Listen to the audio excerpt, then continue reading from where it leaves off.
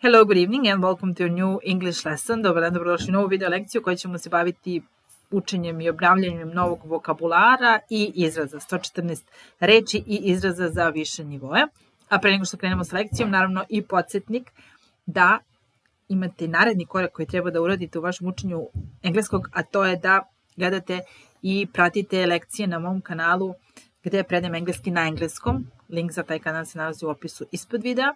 Na taj način, kao što smo već rekli, pokušavate da izbegnete ono prevođenje u glavi sa vašeg maternjeg jezika na engleski i samim tim postajete tečniji, počinjete da pričate bez mnogo pauza, bez mnogo zastajkivanja. Dakle, kanal English in English, link je u opisu ispod videa, a sada krećemo s lekcijom. It rings a bell. It rings a bell, to znači poznato mi je. Ili it sounds familiar. Znači, does it ring a bell? Does his name ring a bell? Recimo, da li ti je njegovo ime poznato? Yeah, it rings a bell. Or, no, it doesn't ring a bell. It doesn't ring a bell. So, it doesn't sound familiar to me. So, I don't think I have heard it before. It doesn't ring a bell. Or, yes, it rings a bell. Poznato mi. Make ends meet. To make ends meet, it means to earn just enough money to pay the bills and food, for example. So I have to make ends meet.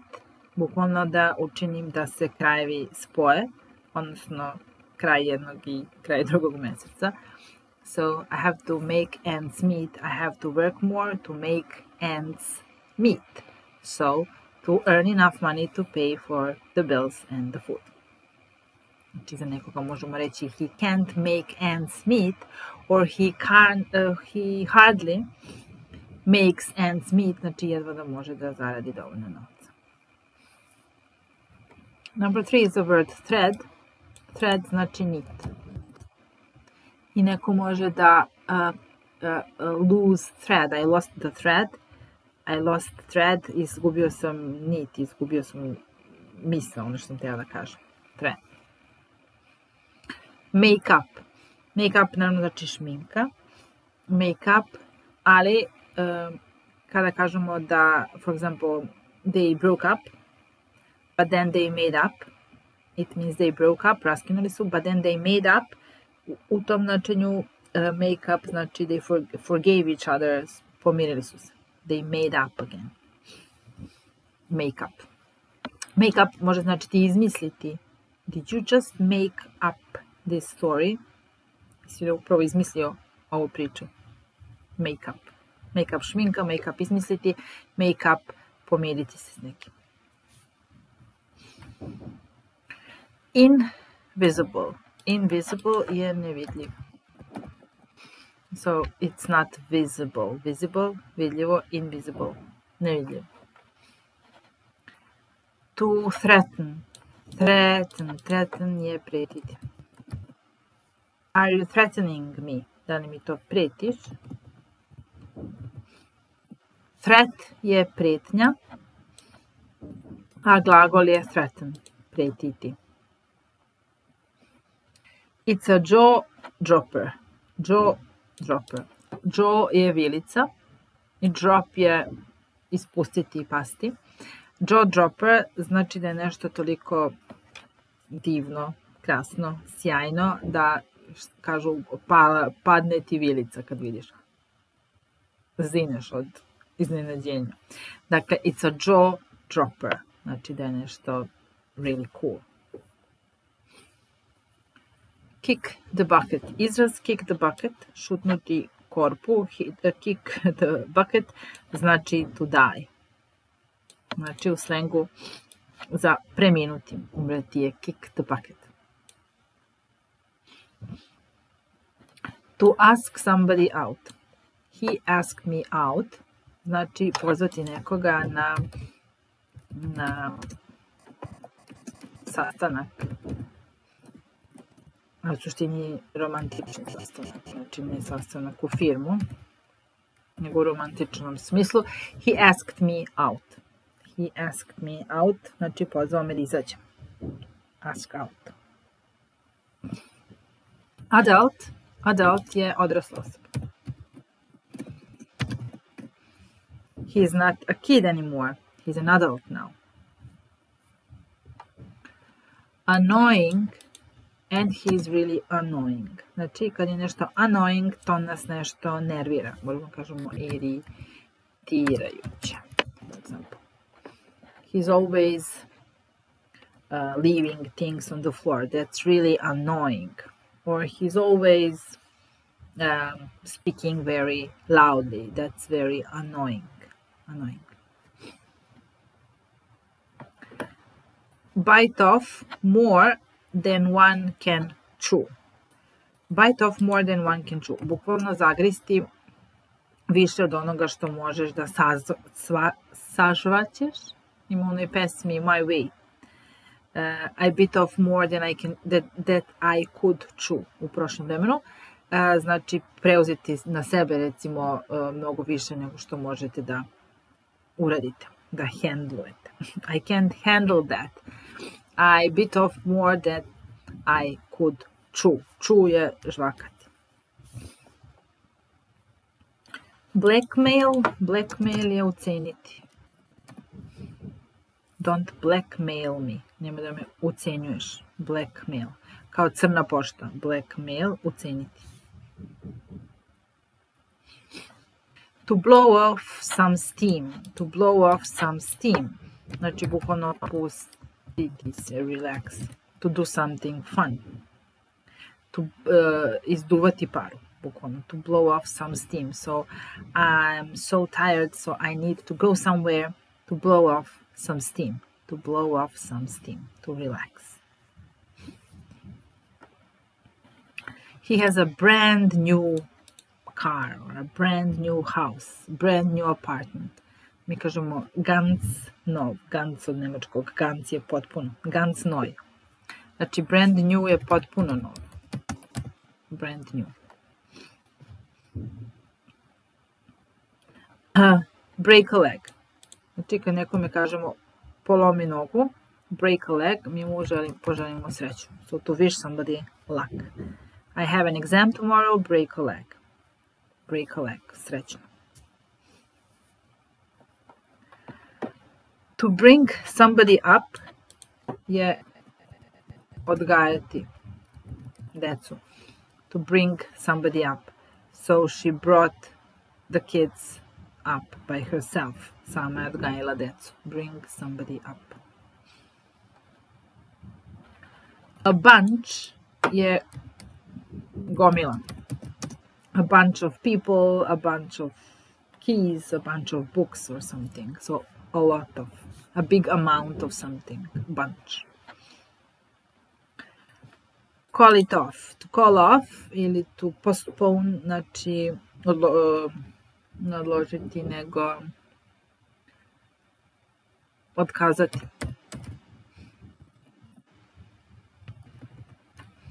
Otkazati, call it off. He called the wedding off. Znači otkazao venčanje. Call it off. Nije postpone, što sam rekla, postpone je odgoditi za neki drugi trenutak, a call off je otkazati. Capacity je kao ability. He doesn't have the ability to do that. Znači mogućnost, sposobnost, capacity. That's really challenging. So this job is challenging. Or this trip is challenging. It means, in a way, difficult, hard to do. So challenging znači da je teško da se odradi, da zahteva mnogo vežbe ili pažnje ili nekih drugih capacities and abilities. Znači, it's really challenging. It's not easy, it's challenging. Circumstances. Under what circumstances? Okolnosti. Under these circumstances. Pod ovim okolnostima. Circumstances. Okolnosti. Claim je tvrditi. Claim, tvrdnja ili tvrditi. Clutter Clutter things jeste, da kažemo, razbacati stvari. Kao scatter. Cluttered. It was cluttered, u stvari znači da je bilo crowded. Da je, da, više nego razbacano jeste da je bilo puno nečega. Cluttered with toys. The floor was cluttered with toys. Znači da su bilo razbacane igračke po podu. Collapse. The building collapsed after the earthquake. Znači, bukvalno, pa srušiti se. Collapse. Commitment. I have a commitment. I have to do it. I have a commitment. Znači, kao neku obavezu. I committed myself to that. Znači, posvetio sam se tome. To je moja obaveza. Commitment. Conclude. Zaključiti. Conclude. Conclusion. Zaključak. Thorough. Ovo je thorough, znači detaljno.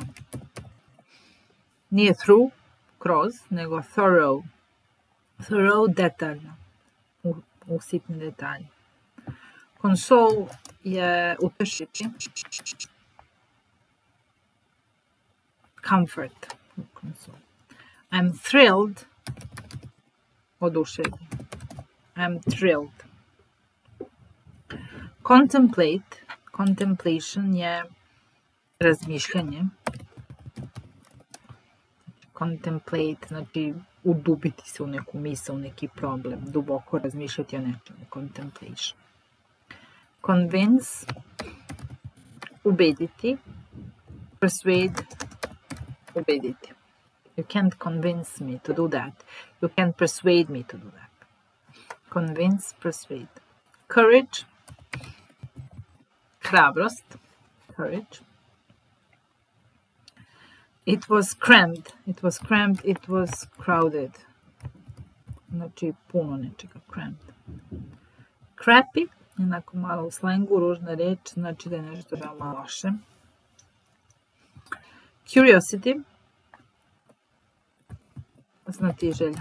Curious, znatiželjan. Curiosity, znatiželjan.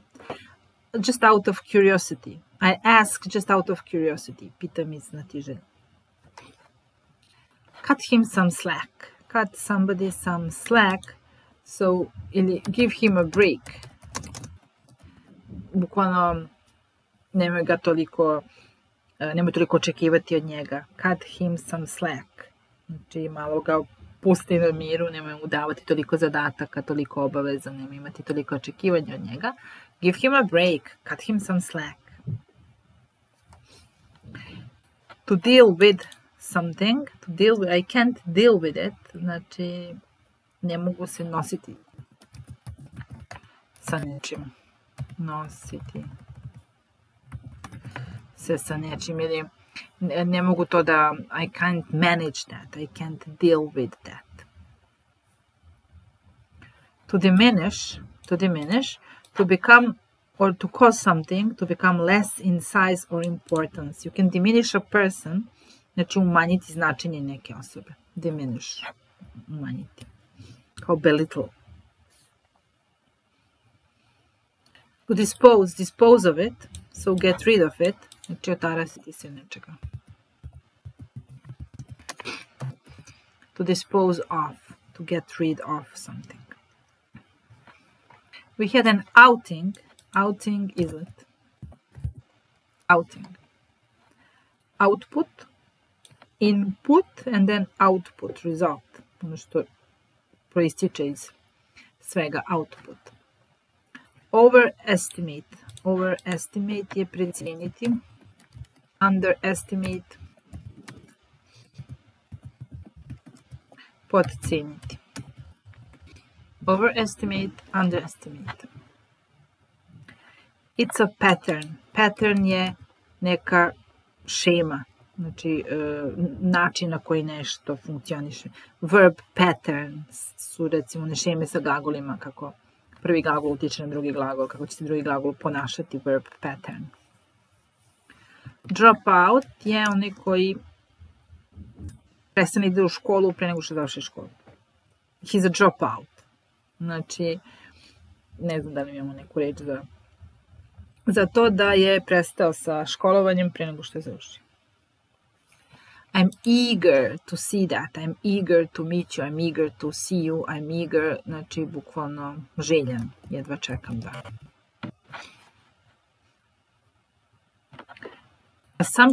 Assumption je pretpostavka. Assume, pretpostaviti, assumption, pretpostavka. Abuse je iskorišćavati nekoga, odnosno se uzlostavljati.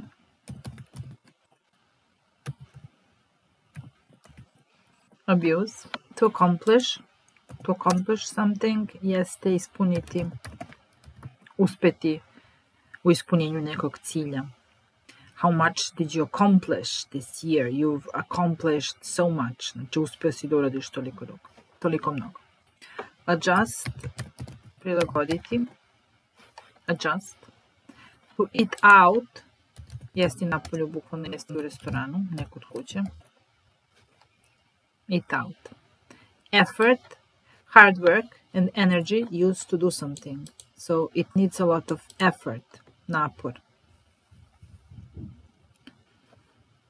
To embrace, to accept something willingly. So embrace your, bukvalno prigrliti nešto, odnosno prihvatiti nešto.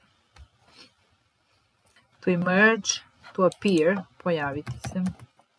Emerge. Rat out.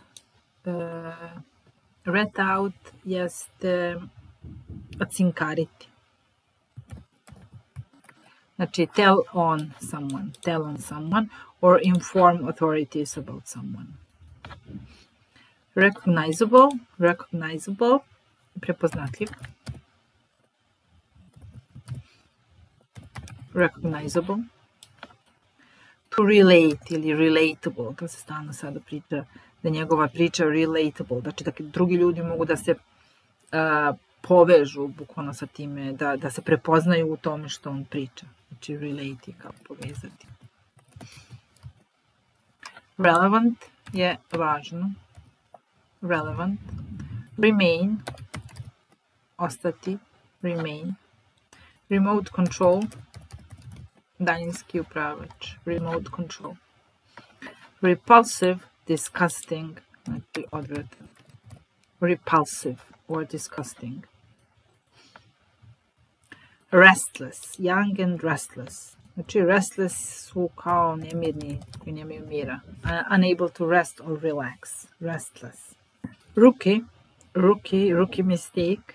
Rookie je neko ko nema iskustva. Početnik. Rookie mistake, početnička greška. To enable, omogućiti. Enable, make something possible. Encourage, ohrabriti. Encourage. Ephemeral je lasting for a very short time, znači nešto što traje veoma kratko, prolazno. Equipment, oprema. Equipment. Evidence, dokaz. Evidence. To extend, proširiti. Extend. Extension, kao recimo ne hair extension, produženja kose, produženje, extension. Fabulous, znači divan, fabulous. I feel like $1 million. Feel like $1 million u stvari znači feel great. Osjećam se sjajno, odlično. Or look like $1 million. Look great. Fidget znači kad se ovako samo mrdaš u stolici i nemireno sediš. Behave or move nervously or restlessly. Znači neko se stalno mrda, nema mira. Restless, fidget. Find out. Otkriti, find out. I'm firmly convinced. Firmly convinced znači duboko ubeđen. Čvrsto ubeđen. Firmly, čvrsto ubeđen.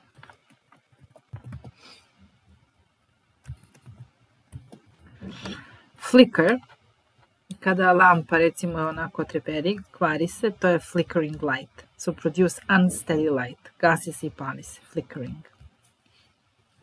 To flourish, flourish, cvetati. Your business is flourishing. Znači biznis cveta. Foremost, the most important. Foremost. First and foremost. Znači ono što je najvažnije. I could easily freak out right now. Možemo poludeti. He freaked out. Iznervirati se.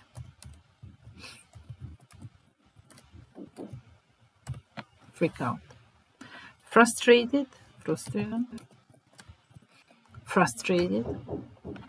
Fulfillment. Fulfillment. Achievement of something desired. Znači, to fulfill your dreams, to fulfill je ispuniti. Znači, neko ispunjenje. Fumble.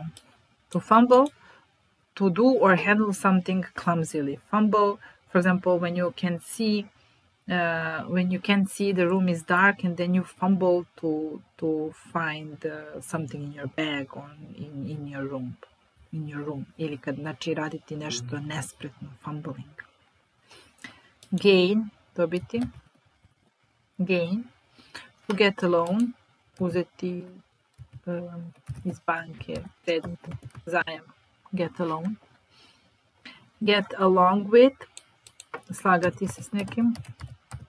They get along well, dobro se slažu. To get away with something, izvući se nekažnjeno. He got away with it. To get cold feet. He got cold feet. Jedna serija se zvala Cold Feet. Kad treba da se donese da se desi nešto važno i onda da se vi u posljednjem trenutku povučete. On je trebao da se venča i 5 minuta pred venčanje je dobio cold feet. Znači, hteo da odustane. Uplašio se. Get off one's back. Get off my back. Znači, bukvalno skini mi se s leđa, odnosno pusti me na miru. Get off one's back. Giggle je, he was giggling, smejuljiti se.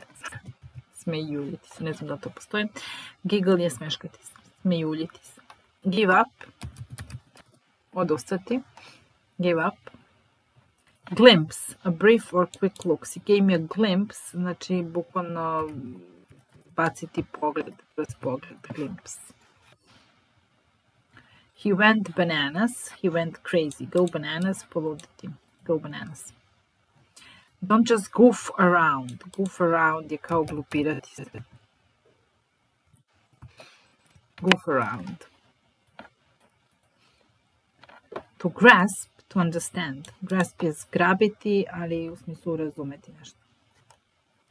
A guideline, a general rule, znači pravilo po kojem se rukovodimo, guidelines.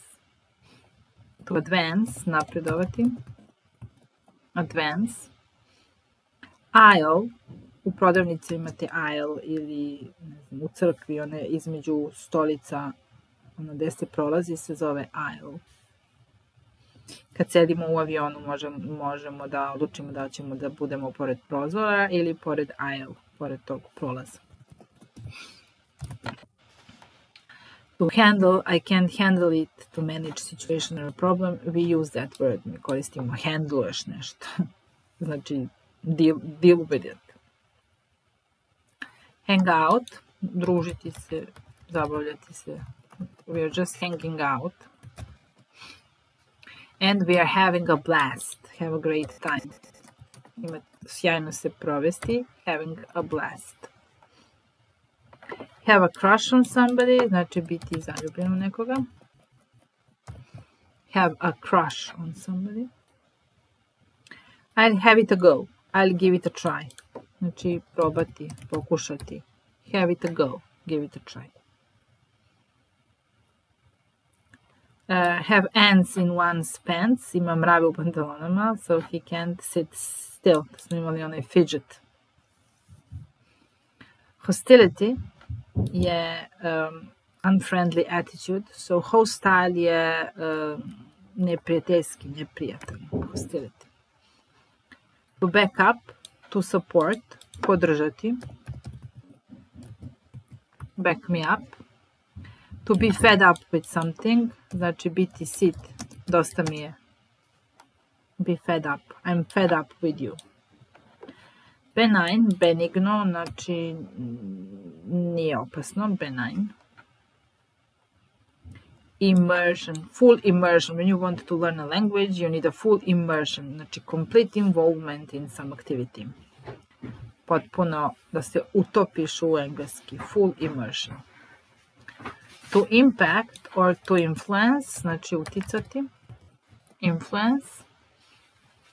To impose, to force on someone, znači nametnuti. Impose. Alter, I want to alter my appearance, promijeniti izgled. Alter. In retrospect, znači looking back on past events, u retrospektivi, in retrospect. And that's it for today. See you next time. Bye.